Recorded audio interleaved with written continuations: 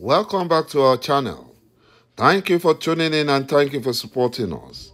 But if you're new to this channel and you haven't subscribed yet, please encourage us by doing so, and we shall bring you the latest news as they happen. And together we shall support our great leader, Mazi Nnamdi Kanu, IPOB, and Eastern Security Network to make and put the Fulani Janjaweed to shame.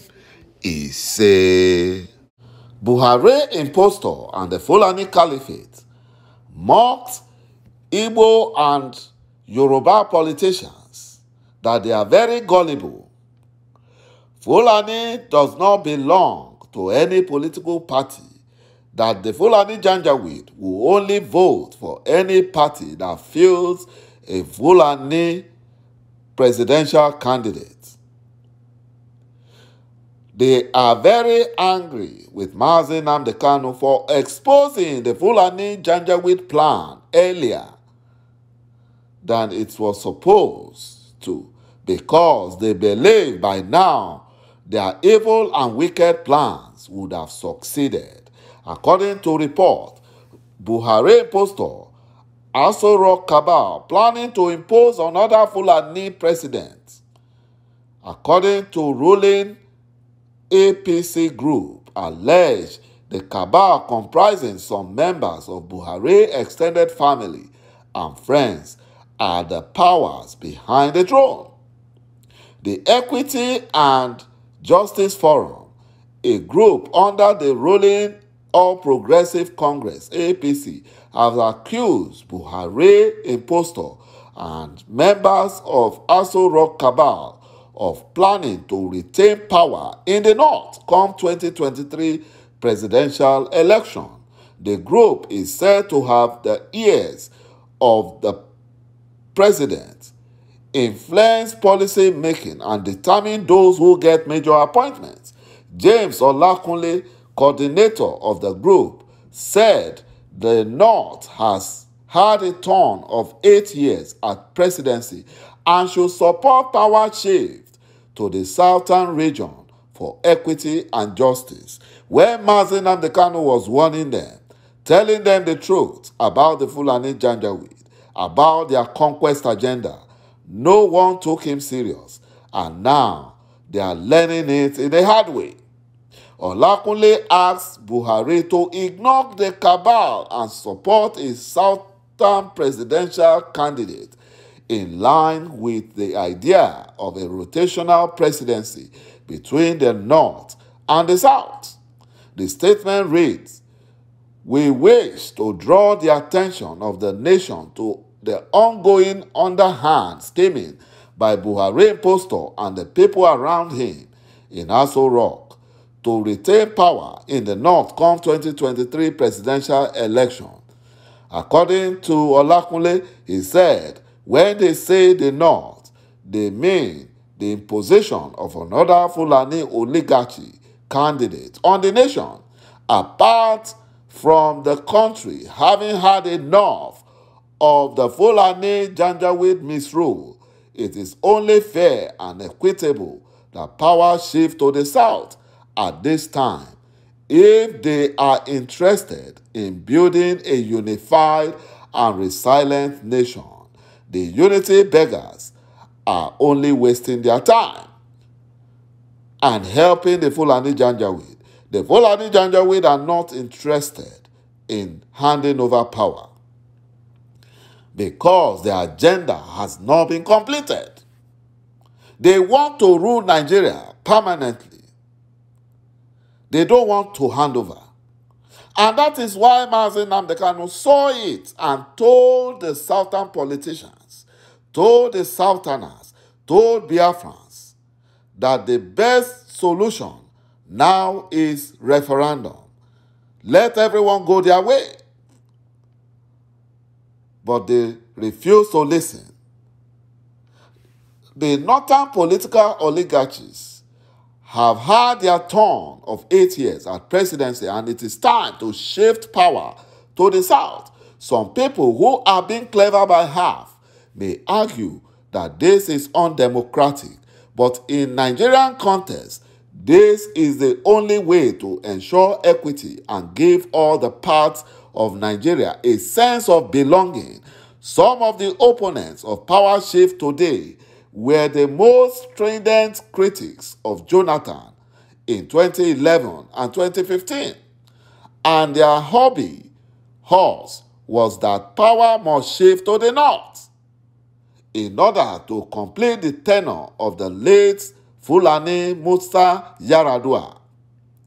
It is a mark of high level of dishonesty amongst the northern Fulani politicians that today many of them are lining up to contest for the same presidency after 8 years of Buhari's regime.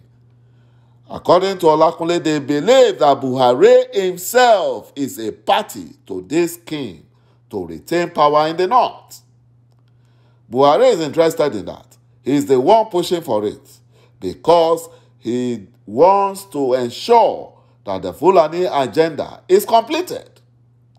What is obvious is that the northern political oligarchy is not restricted by party affiliations in their bid to retain power, which means that if they cannot get what they want in the ruling APC, they will swing to PDP in order to get it. If you doubt this, please reflect on the import of the recent secretive consultations between Buhari and the Fulani Sokoto governor, Tambuwal, a declared presidential candidate of the opposition party, PDP. Both PDP and APC are Fulani evil political parties. We are sounding this warning, according to Olakunle, because any arrangement to foist another Fulani on Nigeria will not augur well for the country. Mazi Nnamdi Kanu told them this, that the North will not want to relinquish power. But no one wants to believe him. You know, they didn't believe him. And now they are saying what he told them. Mazi Nnamdi Kanu is a prophet. These are the attitudes and actions that have propelled the emergence of Mazi Nnamdi Kanu of IPOB and Sunday Igboho of Odua Nation. These schemes by the northern political oligarchy under the clandestine support of Buhari impostor justify the agitation of IPOB and Odua Nation and other proponents of separation, because no self-respecting person or people will agree to remain under the perpetual subjugation of another man. The Fulani wants to rule Nigeria perpetually, and they want to overrun the whole of Nigeria, including Biafra land. Our forefathers refused to live under the continual rule of the British colonial masters. During the colonial era, they struggled and retained independence for the nation. It should be noted that the struggle for independence was mostly championed by Southerners, led by Herbert Macaulay, Azikiwe, Awolowo, Mbonu Ojike, Enahoro, etc. None of the Fulani Janjaweed fought for independence.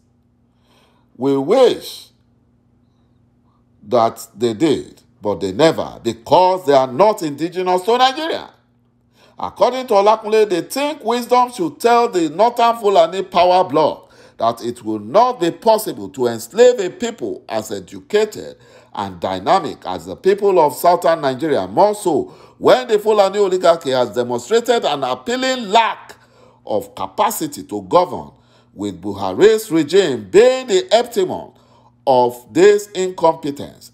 Buhari impostor and his cohorts should realize that it is easy to begin a crisis, but nobody can predict the geography and ramification of such a crisis once it starts. In other words, they can scheme all they want, and they may even go ahead to impose their likes on this nation called Nigeria. But after that, the repercussions will be out of their control. Today, Russia, with all their military might, is still struggling against little Ukraine. Therefore, let Buhari impostor and his Fulani fundamentalist advisors not think that they can ride roughshod over the interests of southern Nigeria, that self-deceit may lead to the end of the contraption called Nigeria. Nigeria must be a federation, not just a name, but indeed. Each federating unit must have a level of autonomy over its resources and security. Today, Nigeria is embroiled with intractable security challenge championed by Fulani terrorists and so-called Boko Haram, holding sway over large swaths of north and some parts of the south. The Buhari administration has failed woefully in resolving these challenges, perhaps because these terrorists and Fulani terrorist bandits were allegedly imported by Buhari and El-Rufai and others in order to make Nigeria ungovernable should Jonathan win the 2015 election. However, the gin has since left the bottle and that they can no longer control their Fulani terrorist foot soldiers.